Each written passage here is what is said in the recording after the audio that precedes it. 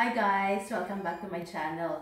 Right now we are here in Torre de Sevilla. This is a 5-star Eurostar hotel. And when we decided to have this vacation, we planned it in a way that it's economical for us.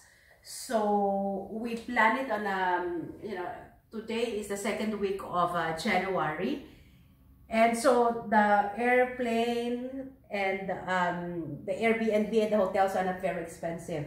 So even if this is a 5-star hotel, we are actually in the 21st floor.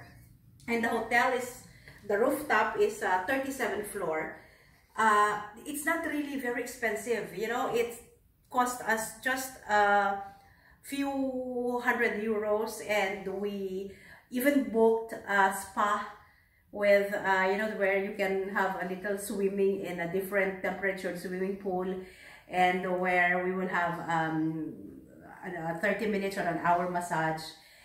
And what I'm saying is that we work so hard, and we always have to remind ourselves that life is also worth living. So in as much as you can have your vacation, in as much as you want to save for your future, as what they say, future is promised to no one. So if you can afford and you still have time and your body can still walk, and your mind can still absorb the culture, the richness, and you can still enjoy the taste of the gastronomy of the region, please go on a vacation. I am encouraging you. Go on a vacation, enjoy life, because again, tomorrow is not promised to no one. Look at our view at the moment. See? This is priceless. No amount of saving can top what we are experiencing right now. And I hope in your own little way, you will also be able to experience this.